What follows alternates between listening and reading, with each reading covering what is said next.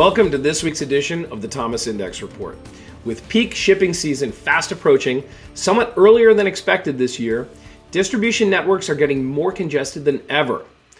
While operators added millions of shipping boxes to their global operations during the pandemic, this additional capacity is now getting stuck in ports and sometimes even exacerbating the problem. 12% of the world's container ships are backed up at ports for longer than normal, with the average wait time at ports surging to record levels.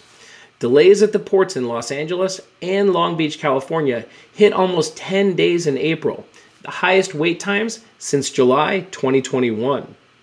This is leading some shippers to shift operations to the East Coast of the US in an effort to avoid the now well-known delays out west. Delays are also affecting foreign ports, with congestion levels at ports in China increasing 30 to 40% in the last 2 months. One of the main causes of these delays is the operation of ships at less than full capacity. When ships operate at only partial capacity, more ships are needed to move the same volume of cargo, which leads to loading and unloading delays, among other challenges.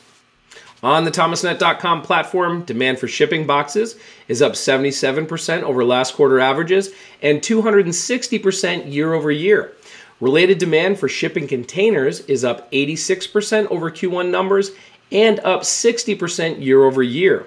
Finally, sourcing for shipping services is up a massive 310% over Q1 figures and 158% over 2021 numbers.